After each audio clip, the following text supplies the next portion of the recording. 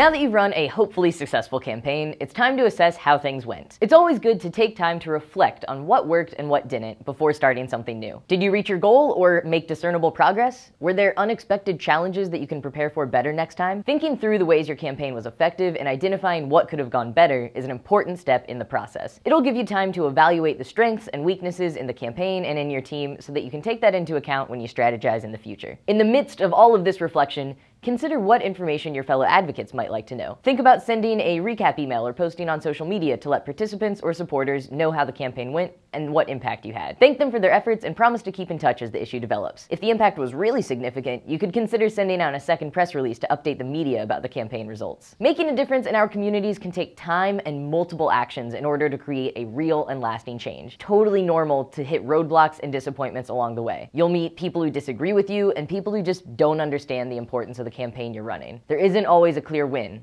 and that can be frustrating. Remember to practice self-care and encourage your fellow activists to do the same. It isn't unusual to feel drained or burnt out after long campaigns. Advocacy is more than just a project. It's also emotional labor. It takes a lot of energy.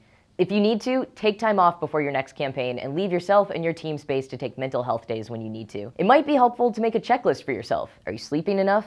Have you been eating well? Do you find yourself getting upset or angry over little things that normally don't bother you? Run through the list as often as you need to. It's tough to help others when we've run ourselves into the ground. And once you've had a chance to recover from your campaign and you've taken some time for reflection, think about how you might approach the issue in future campaigns. You may need to come at it from another angle or find different partners in order to be more effective and expand the reach. As you work out the details, be sure to take your team and your followers along for the ride by posting periodic updates about the issue, hosting smaller informative events, or even something as simple as sharing articles or videos about the topic created by other people or organizations with similar interests. Keep in mind that federal issues, once resolved, may pass on to the states for further consideration. Your campaign may be over at the federal level, but not at the state or local level. A good example of this is funding. Often, money allocated at a federal level needs further action on a state level in order for the recipients to get a hold of it. If the issues you've been working on is resolved at a federal level, dig a little deeper and see if you can find out what, if anything, needs to happen next. You may even want to refer back to the research video earlier in the series to brush up on your research skills. And here's the thing, engaging in advocacy isn't always easy. No matter what, be proud of yourself. Speaking up is no small task, and it's one that many people avoid. And even if your campaign didn't immediately have the impact you were hoping for, every action is a step in the right direction. Keep at it. Your action for this week? Take a break. You've earned it.